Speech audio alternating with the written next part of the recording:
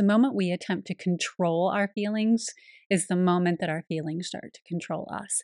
Same with our emotions, right? And Yes. so it's important to say that they're going to be there. I can't control them and lock them away. But what I can do is understand the purpose of them, how to utilize them to the best of my ability to help me grow and understand the circumstance I'm in right now, Yes. right? So it's a tool, just like any other tool. Very much a tool. And understanding that they aren't our identity. Feelings and emotions are in many ways fleeting, yet we are kind of through language taught to make them our identity. I am angry. I Hmm. am sad. I am frustrated. It's all these I ams, and then we fill in the blank of something that we are experiencing in that moment. And through that process, we're identifying who we are on a repeated basis. And I think that's maybe a good place to start Yes. in terms of understanding how to adjust how we actually talk about our feelings and our emotions, recognizing that that's not who we are. Like, hey, it could be as simple as I'm feeling frustrated right now. I am frustrated right now. Yes. And it's key because the more you say, like, I am frustrated, I am angry, I am the things as you pointed out, then you start to identify as I am an angry person. That's Yes. just my nature. I am a volatile person, like my emotions swing back and forth. Hmm. And then next thing you know, it becomes that almost sometimes even a conditional state of being.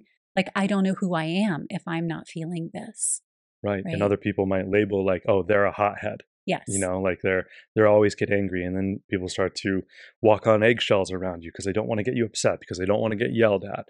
When that's not actually who you are. Right. Exactly. So let's talk about the difference between emotions and feelings for anyone who hasn't seen a previous podcast where we discuss this. Our emotions are those physical feelings that we get and sensations. When I say feelings, I mean like sensations. So the moment something triggers in you, it sparks that emotion. And it could be joy, like we talk about anger and frustration, but it could be like that emotion of joy and love and connection, right? We get a body sensation. If it's love, joy, we feel uplifted. Our chest goes open. We're just like, whoa, here I am, world. And like our body responds to that. And the more we do that, then we're creating those feelings of safety, of happiness, of joy. And that stays with us. Like that's how our brain interprets it, stores it as a memory, and then recalls it Mm. in future similar situations, right? So then it can be a trigger for positivity or for feelings and emotions that you may not desire in the future. And so when we become aware of the body sensations of emotions, then we can get ahead of it and direct it if it's not one that we want to register as a feeling to come up again and again and again. We can say, oh, when I'm frustrated or I'm starting to feel anxious or I'm starting to feel angry, I feel this in my body. And for me, when those sensations arise, I start to feel like that pit in my stomach, right?